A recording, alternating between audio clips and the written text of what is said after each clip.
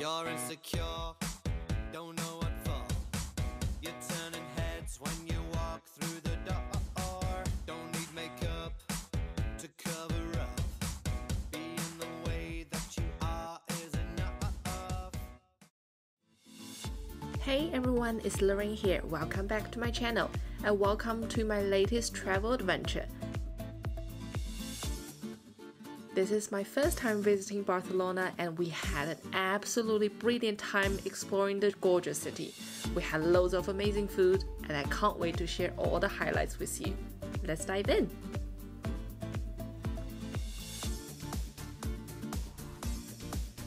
First up, let's talk about the attractions.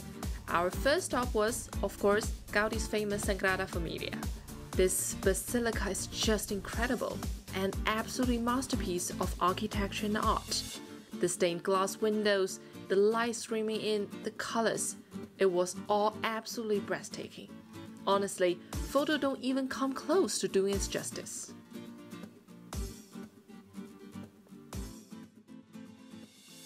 We also took a peek at Casa Miller from the outside. Even from there, you can really appreciate Gaudi's unique style.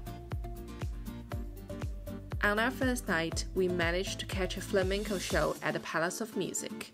The palace itself is stunning, with such intricate details on the ceiling. And it was packed! So if you fancy going, make sure you get your tickets early. The music wasn't my usual cup of tea, but the dancers were so passionate, and their moves were really impressive.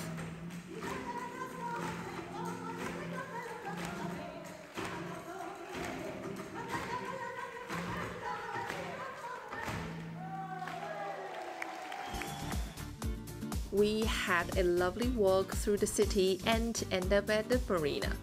The breeze, the fresh air, it was just perfect. I even managed to burn my feet walking on the beach. I don't think local people get that. Never thought that would happen.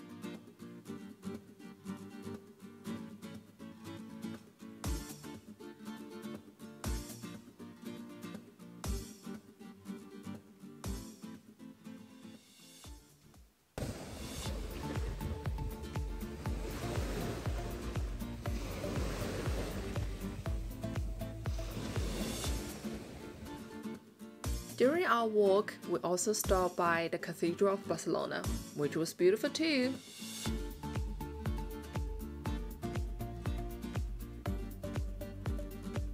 Barcelona is such a laid-back city, with a great mix of locals and tourists. It's also full of history and charm, and it reminded me a bit of some place in Italy.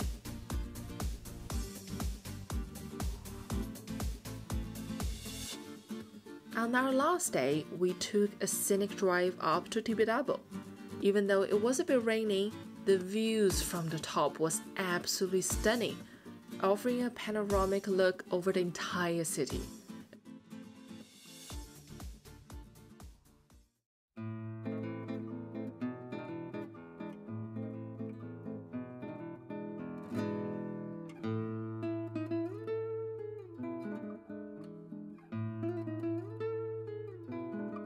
It was so quiet and peaceful, really calming and soothing. Now, on to one of my favorite parts, food. We have the croquette and the smoked anchovies with red pepper. Okay. Perfect. We recommend everything to share. Our first stop was a Michelin star seafood restaurant. We tried everything, starters, main, seafood, and every bite was delicious.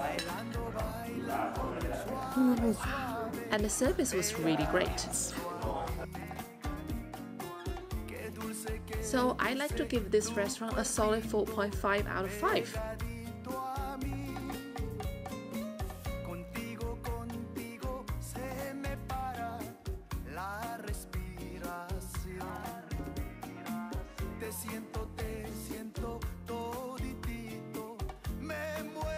On the first evening, we had dinner right outside the Palace of Music. It was such a hidden gem. We ordered some classic tapas like patatas bravas, fried baby squid, and ham. Everything was so amazing. This might be our favorite spot from the trip. And of course, we finished every bite of the food. And I like to give a 5 out of 5. The next morning, we found this lovely local brunch place and had a chill morning. It wasn't typical Spanish breakfast, but still good, maybe 4 out of 5. Later that day, we went to the Barcelona market and saw so many tempting options. If you fancy ham or fresh oysters, you don't want to miss out this stop.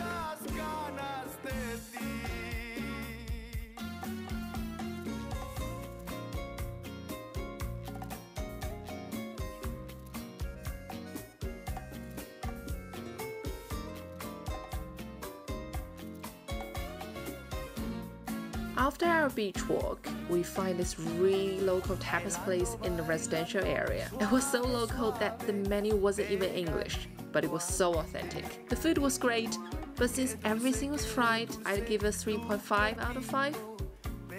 The last restaurant, I cannot recommend it as it gave me food poisoning. The other main dish we got was just too boring, so 1 out of 5 for that one. Lastly, I love that in Barcelona they sell whole legs of ham in the supermarket, just hanging there. I wonder how many people actually buy a whole leg from the supermarket. Let me know if you've ever done that. The smell was so strong when you're surrounded by 100 cured pork legs.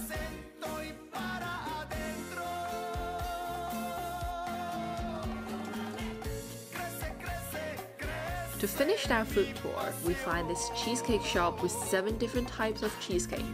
Some had gorgonzola, some had brie, some had blue cheese, tiramisu, or goat cheese, or chocolate. Oh my goodness, I loved it. And it's definitely a 5 out of 5 in the dessert world. If you're a foodie like me, you definitely want to check out these spots.